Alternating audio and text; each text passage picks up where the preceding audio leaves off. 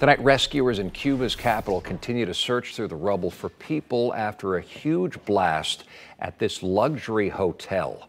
It comes as the number of dead continues to rise, including 4 children. Dozens of people are still missing. News 6's Brian Didlake is in the newsroom now with the latest on search efforts. The number keeps growing in this tragic incident. Saturday, Cuban officials say at least 26 people are now dead after an explosion at a popular tourist hotel. As the search and rescue continues, Cuban nationals here in the state are sending their prayers. Podemos observar ahora en este hecho puntual. Los rescatistas llegan. Michael Ray, the owner of Ray's Cuban Cafe in Orlando, says his sources in Cuba tell him it took around 30 minutes for rescuers to arrive at the devastating scene.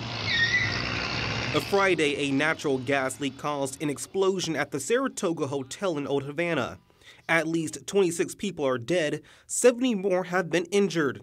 According to Cuban officials, both of those numbers could still rise. Ray, who hasn't been on the island in at least a decade, still has strong ties to the country. He heard from witnesses that rescuers made a human chain to help get the injured out from under the debris. In Miami, it is a tragedy. Other Cuban nationals say they are devastated to hear the news but call for accountability. For the sake of the victims and the sake of some of our fellow members of this community, that truthful and transparent information comes forward. Cuba's president visiting the site Friday says the 5-star hotel, popular among American tourists, was going through renovations and no guests were staying at the hotel at the time of the explosion. Now, a school was evacuated after the blast. Fortunately, no students were reported hurt.